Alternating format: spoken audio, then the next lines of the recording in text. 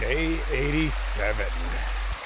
I've got blisters on blisters. My boots hurt already. Yay. I've only got like 65 miles to make over the next 3 or so days, so that's not too big of a deal as long as my feet hold out. Growing pains. Thought I was through those already, but evidently not. Beautiful morning other than the bugs. There's these tiny little gnat things that are eating me alive. So I took a bath in DEET this morning. I've been carrying it with me the whole time. I didn't want to use it.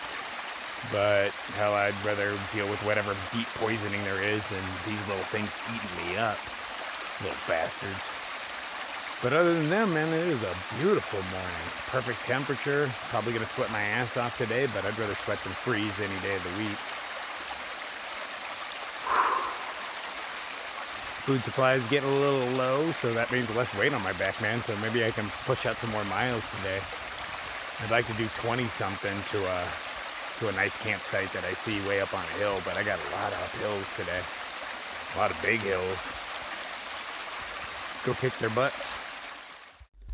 I've been checking the log books lately in the shelters. Most of them have some sort of book. You can write whatever you want. Back in the day before cell phones and all that, that's about the only means of communication. Nowadays, it's just something we do for fun. I normally don't write in the books. Normally, I won't even touch them. I assume those things are covered in Noro. But now that I'm actually kind of looking for people, it's a handy-dandy way to find them. Although, you know, I could technically use Facebook and all that, but that's not as much fun. But it turns out Jelly Bean is about a week ahead of me. It was 8 days the other day. I've made up a day on her already. She's taking a couple of days off to go visit her mom, so I should catch up with her soon, probably in the next couple of weeks. Malibu, she's 6 days ahead of me, so I'm on her trail.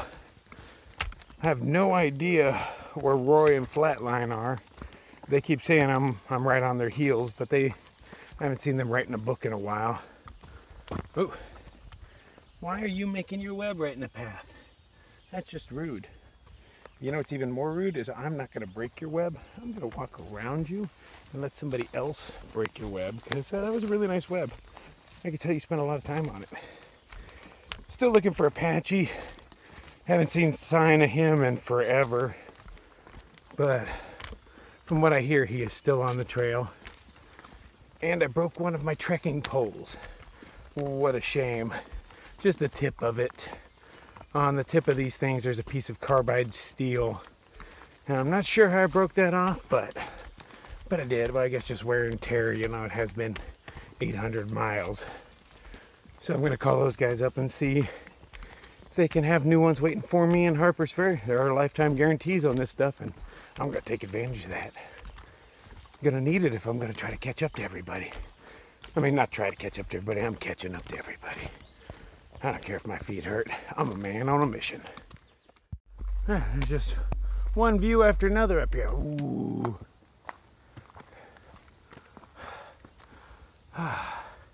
Closest thing to a sunrise I have seen in weeks. So many mountains in my way. Who puts all these things here? Wow. Badass. Rarely can I look back and be certain of where I've walked, but I feel pretty badass. Okay, so yesterday I came across a big globe thingy, FAA tower turns out. It is on that mountain right about there. I walked from there all the way over that stuff, all the way up that, down across that river, and then all the way up to the frickin' mountain I am since yesterday morning. You know, that makes me feel pretty badass. I mean, I walk around feeling pretty badass all the time anyway, but it's, I don't know, I walked that far. No wonder my feet hurt. Jeebus. Wow. That's a long way. I never really thought I could do that kind of stuff. I mean, it's one thing to be like, oh yeah, I walked 20 miles today, but it's another thing to look back way over there and be like, yep, I was up on that mountain. And actually, I was well beyond it because it took me hours to get to that thing. So I was down, you know, down that downward slope, and somewhere behind that where I can't even see. Wow, from this vantage point, I can't even see where I started yesterday. Flex! Today is a good day. I thought I was near the top of that mountain, but I was so wrong.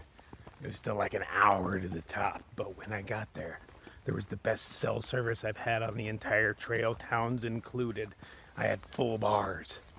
So it was time to send all my obligatory texts and emails letting people know I'm still alive. Trying to coordinate with the other world right now. You know, I have friends meet me at the Devil's Backbone. I should be there on time. But my bestie Dennis says he wants to come hiking with me. So I sent him information letting him know where I'm at and see if he can figure out where he wants to meet me. I gave him an AT guide before I left, so you know he could find me if he needed to. But that'll be sweet. I'm gonna put that guy through his paces. And this trail is the whitest thing in the world. Having a big black man with me, it'll be like having a unicorn, man. What? This trail is the whitest thing I've ever done by far. Weird enough, like a good 30% of us are redheads. Freaking gingers everywhere. And I wondered why, and then I looked around and realized there's no sunlight here. So they can do this, because rumor has it, if you put gingers in direct sunlight, they explode. So I'm having to assume that's why so many do the AT. This is kind of safe for them. Dude, he isn't just pollinating, he is aggressively pollinating, or she. My God, you were just into that, aren't you? Go get it, do it, do it. Don't let me slow you down. You are into that. Top of the next big ass mountain, and there's huge blocks up here, huge cinder blocks or cement blocks. Weird configuration though. 2 right next to each other, 3 spread out. No idea, but views galore. Man, it's been a rough morning. Lots of uphills. Oh, my boots are killing me. Killing me. Downhills are so painful, and I've got like 2 miles downhill to go. So I'm wearing my camp shoes, which totally suck for walking, but they hurt less than the boots. So I'm gonna get down to the bottom of this mountain and assess the situation. Throw some tape on, maybe cut those boots up, man. Try to cut the whole tops of them off or something. I don't mind demolishing those things. I am replacing them very soon. It was a bad idea to buy boots. Oh, bad idea. I've never seen so many of these little fluffy white guys in the same area. They're tiny little things. They're alive, but they look like cotton when they fly. But they're all over the place up in here. They are actually quite adorable. They're just like little pieces of fluff with faces. Just never seen so many of them around. And they're littering the ground all over the place here. I don't know what that's all about. All these rocks tell me I have reached the 800-mile mark. Too damn easy. What? Walking 800 miles? Yeah, I do that every day. Only maybe 4 miles to the next shelter. And I'm kind of excited about that one because that one has a swimming hole according to the book. Because yes, I read the book. I heard from other hikers though that along the way this thing will follow the river and there will be some swimming holes and some good campsites. So if I find one of those, maybe I'll stop early. The shelter would put me at 20 miles for the day, which is more than enough for me right now. Until these stupid boots get broken or I get broken or I don't know what needs to happen. But if I do 20 every day, I'll definitely make my goal on time. According to the weather, though, it's supposed to rain. 80% chance tomorrow, 100% the day after that. So, I don't know, that might slow my roll a little bit. Rain doesn't really stop you, it just slows you down a little bit. But hey, as long as it's not torrential and it's, you know, nice little downpours, it'll be cooling. This time of year, I think rainstorms might be mildly welcomed. But I thought that the other day and that one came down and it just kicked my butt all over the place. But that was a lot of rain. That was like 2 or 3 inches in an hour and a half. The trail turned into mud, well, little rivers. You know, it doesn't help that I was at the peak of some mountains. But yeah, it got pretty rough. But really, even when it got rough, it wasn't all that bad. I've been through worse rainstorms just because I don't deal well with cold. Time to look for a camp spot. I'm tired. I'm walking next to a huge body of water. That's all water down there. But the trail isn't getting any closer to it. And I really want to soak my feet in that thing. I haven't come across any water. You know, I was told there was campsites along a stream. I have not seen a stream yet. I still have, I don't know, 2 miles to go or so before the shelter with the swimming hole. But if I could find a cool campsite with a stream, I'd much rather have that. Or if I could get down to that water down there. Ho ho ho, I bet it's so cool and refreshing. When I put my feet in, I bet they make a tss noise because they are throbbing.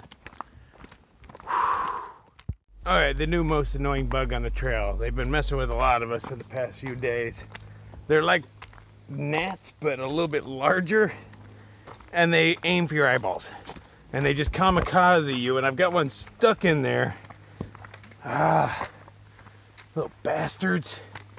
But why would they do that to themselves? They throw themselves right in the eye. Yeah, it annoys me, but it kills you. That's just plain dumb. At least they don't hurt or anything, but you know, I can feel a freaking bug in my eye. It's just annoying. I don't know what's worse. Those are mosquitoes. Or those little biting things this morning. Oh, toss up. Kind of hate them all. But right now I'm hating the one that's stuck in my eye the most.